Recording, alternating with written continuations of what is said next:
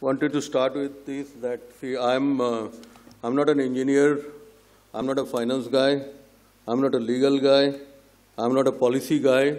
Okay, I'm just a biologist and a scientist, and I don't work on hydrogen, I don't work on fuel cell, I don't work on battery. That's not my expertise.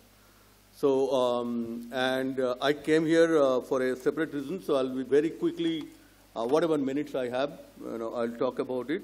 Yeah, I know that, all the people sitting here in the panel and all the audience, you all know what is the threat of climate change, and you discussed, and now Mr. Shashi also described, what is needed. So I'm not going to spend any more bytes towards this. I'll directly go to my topic, and of course I have to quote my chairman, Mr. Ambani, Mukesh Ambani, and who thought, and that's true, and all the speakers are telling the same thing. I think the days of our prosperity through fossil fuel, okay, at the cost of our planet had gone, and we must transition into new energy from old energy. And he also early enough recognized the fact, and I'm coming to that point, hydrogen versus others, as new energy options, okay, could actually be a combination of many different diverse opportunities. And one of the most attractive opportunities, most attractive options could be most efficiently leveraging photosynthesis to convert and not treating carbon dioxide as a liability, and convert that to raw materials in the form of energy, food, feed, nutrition, and biomaterials. Now, I do not have a scope here today to talk about what I'm doing to convert CO2 to all the other molecules, but I'll very quickly tell you, and depending on the time, and I can stop any time, that what I'm doing to convert CO2 to sustainable bioenergy. So these are, quickly again to save time, these are some of the challenges we are trying to address at our R&D. And also we want to take part seriously at fourth industrial revolution, where you all know that amalgamation of physical, chemical, and biological world happens, and it makes significant multi-layered impact to our economy, to our business, nation, society, and of course to the individuals. And Reliance being a strong player in digital, physical, and chemistry, we wanted to play a major role in biology as well. And in biology, one of our focus was, to start with, was algae and algae biomass. And as I told that, I'm not talking about hydrogen, I'll talk about algae and algae biomass. And let me start with this slide very quickly as to set the context right, and why we need more biomass.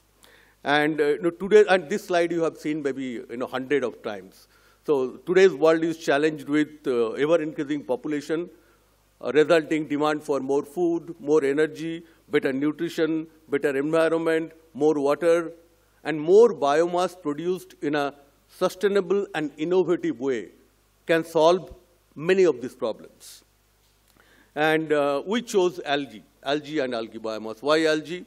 As algae offers the maximum potential to exploit the most important chemical reaction of this earth, which is photosynthesis, to provide maximum possible biomass compared to any land-based crops.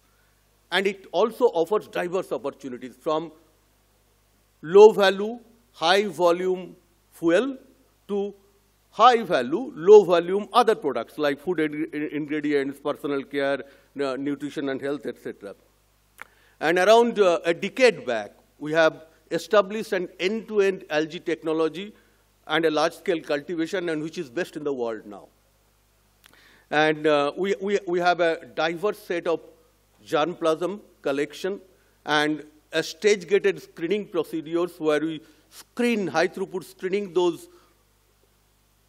algae at lab, and then finally outdoors. So the problem is, like for any kind of living organisms. The challenge I face as a biologist, everything will work in the lab, but when you take them outdoor, it doesn't work. So we wanted to screen them outdoor at different level, from 1 square meter pond to maximum pond size we have is 2.5 acre, to get handful of strains which are resilient enough to grow at your backyard and also productive enough to give all the products what I was talking about, be it fuel, food, feed, nutrition, and biomaterials. And this is something what we have established in Jamnagar at Gagwa, and it's an integrated algae to oil facility. As I told you, it's world's largest facility for algae to oil so far, and this is very well integrated with algae biology, biotechnology, harvesting, cultivating algae like agriculture is the most difficult challenge.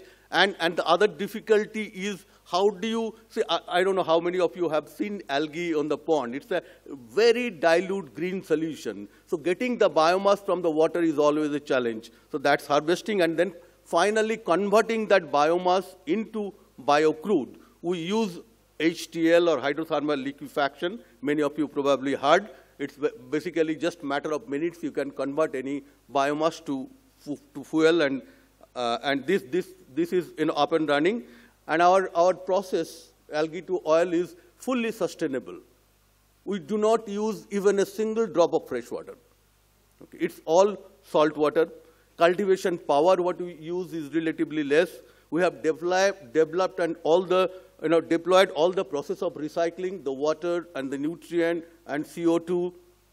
And it's viable as because we use all the nutrients at a stoichiometric ratio. I'm not going to all the details, but it's sustainable and viable. If you can ask me if it is sustainable and viable, then what are you going to do? What is next? So as you know, I mean, it needs huge investment. So as the next step, we wanted to go as a modular unit of 500 acre each unit, and each 500 acre modular unit, you will have n number of those modular unit to get 10,000 barrel a day.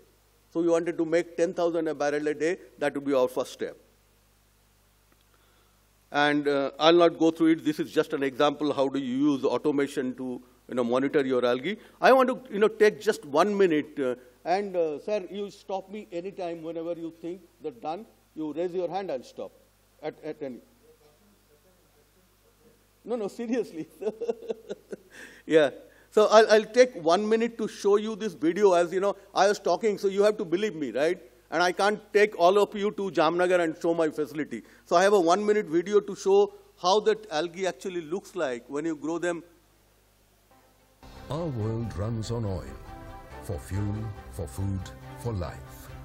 For much of human history, we have relied only on 3 sources of oil: plant oils, animal fats, and petroleum to meet all of our needs.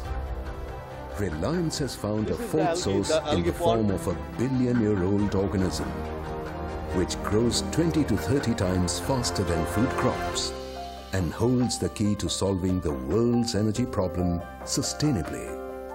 Algae, the green gold. We are scaling up this technology at Gagwa, near Jamnagar, where Reliance's flagship refinery is located.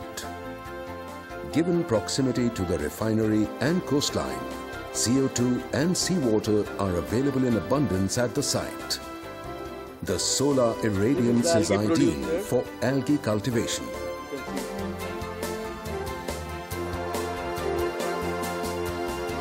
So, and once you have this algae biomass, the next challenge, as I was telling you, to convert it to crude, right? And the process what we use is hydrothermal liquefaction. And bear with me for 1 more minute to show you how do we do hydrothermal liquefaction to convert any biomass for that matter.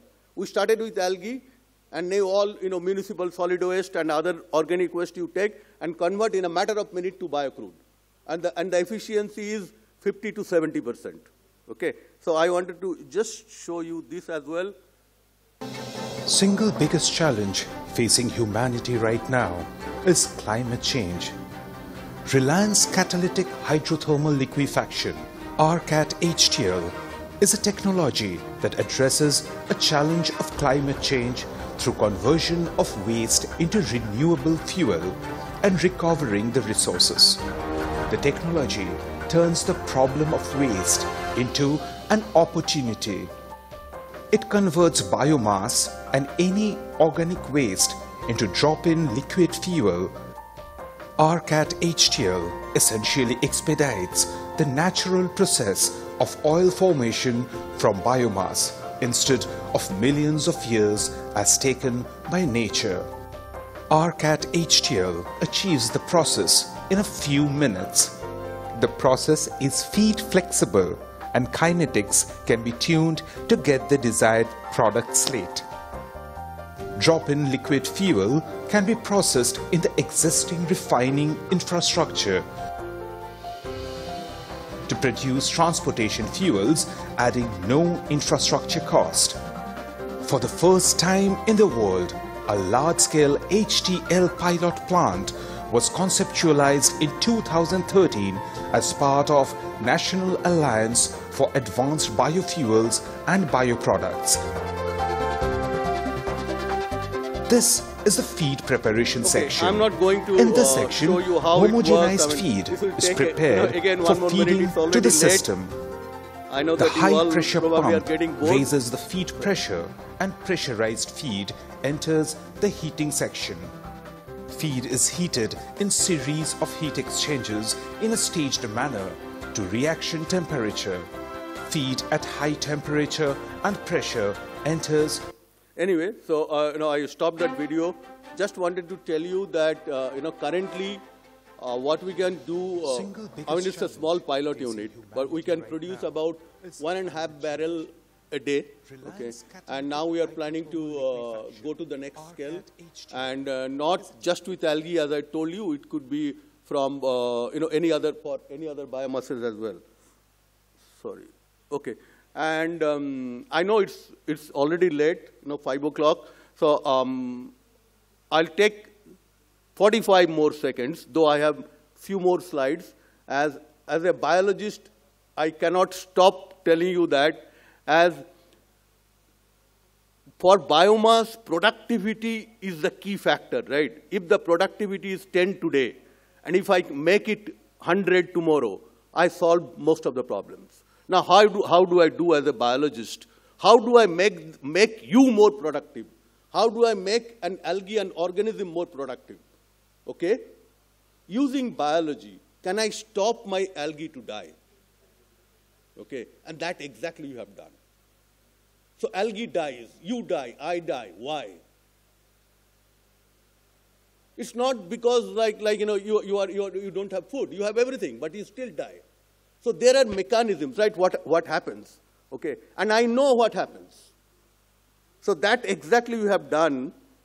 This is called delayed programmed cell death. So in every cell, God or someone writes a certificate that you will die after this time. And there are some other mechanisms where you can stop that. That's what we have done. We have enhanced defender against death. And you could see the red line, okay, where I have given that gene, that guy still, keep growing. That's number one. And the second is, each of us, anytime, okay, now I'm talking, I'm stressed. You are stressed. Everyone is stressed all the time. You don't know. And when we are stressed, what happens?